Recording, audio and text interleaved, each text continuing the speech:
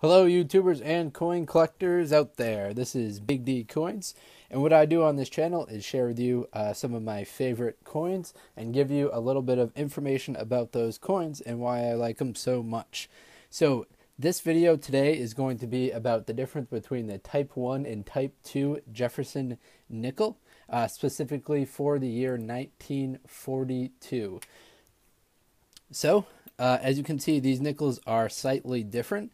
You might be able to tell by looking at them that they have different metal contents, and that's the main driver between the Type 1 and the Type 2 Jefferson Nickel.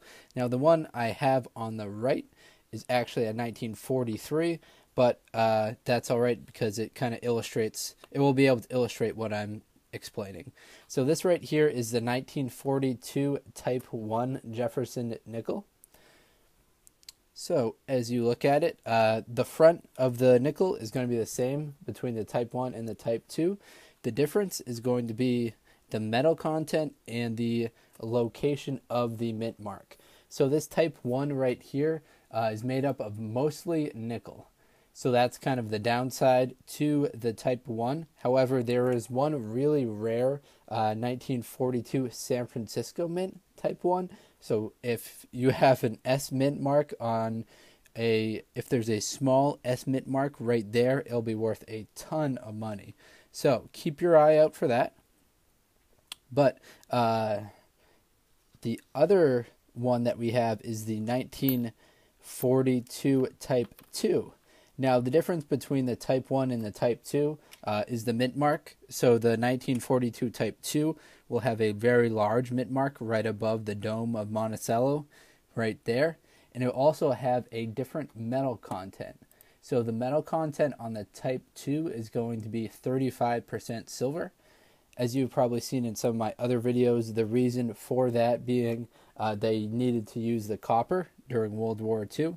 So they switched it up, put less copper into the coins and more silver.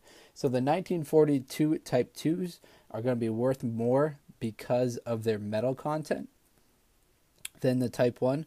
Unfortunately, the Type 1, unless it's that San Francisco mint coin that I mentioned, it's not going to be worth more than face value unless it's in excellent condition and it gets graded by a coin grading agency. So I'll keep this video short today, but that's the difference between the Type 1 and the Type 2 Jefferson Nickel. It's the metal content and the location of the mint mark. This one, Type 1, this one, Type 2. So hopefully you enjoyed the video.